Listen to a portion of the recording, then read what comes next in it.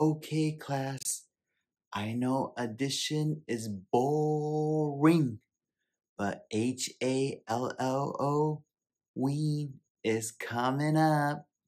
Isn't this worksheet so cute and fun? Who's dressing up for Halloween? Already have. This year, the temperature be rising. Ooh, I'm sizzling. I'm getting a little plump.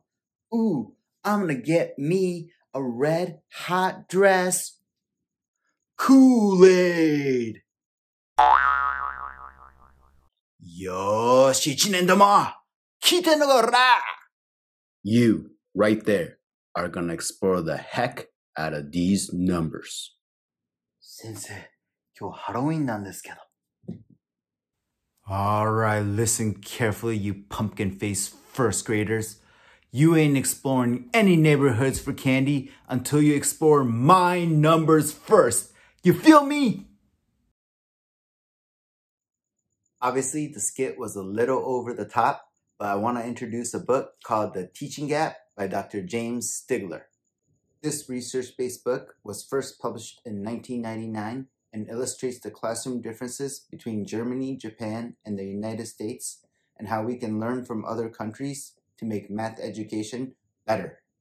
And although the book is 20 years old, it's definitely still relevant to this day, and having experienced school in both Japan and the United States, I totally understand where the author is coming from. If you're anyone like me and curious about how math education is taught in different countries, his original book is called The Learning Gap. This one studies the differences between China, Japan, and the United States. I highly, highly recommend picking up either of these books. As always, my intent is not to put down the American system, schools, or teachers in any way. My hope and wish is to communicate a message that would help improve our current state of math education.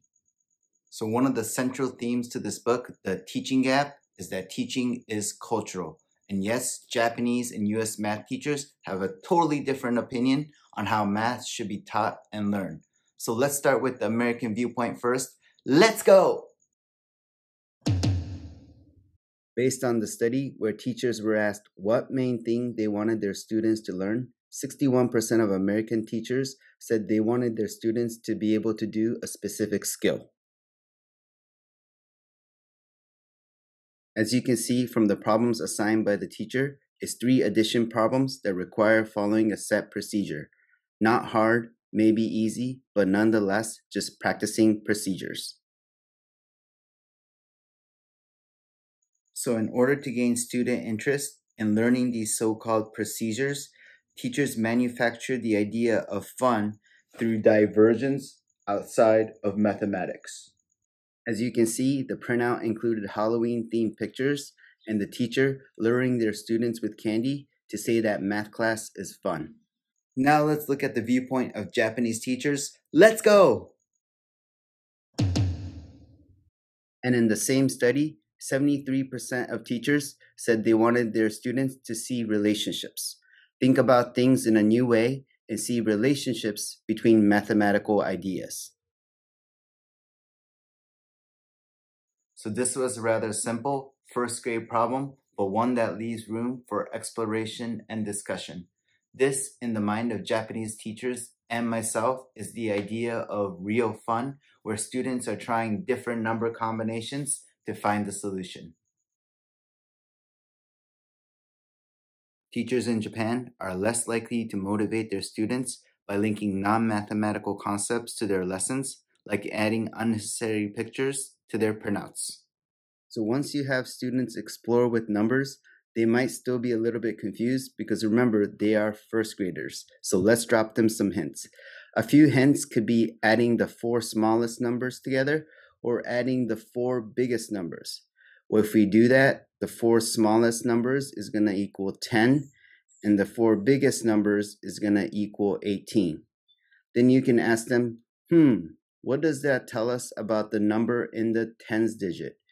Well, because we're picking the 4 smallest or the 4 biggest numbers, and both of these answers are 1, the only logical answer for the tens digit has to be 1. So if we knock that off, students can again explore with the other 5 numbers. So once we do that, we can say that the 4 and the 6 equal 10, 2 and the 3 equal 5, for a total of 15. So your answer is going to be 2 plus 3 plus 4 plus 6 equals 15. As Dr. Stigler states in his books, the learning gap is already starting from first grade and only gets wider while students reach 4th grade and beyond. Please subscribe to my channel and help me get US math scores where it needs to be. Thank you.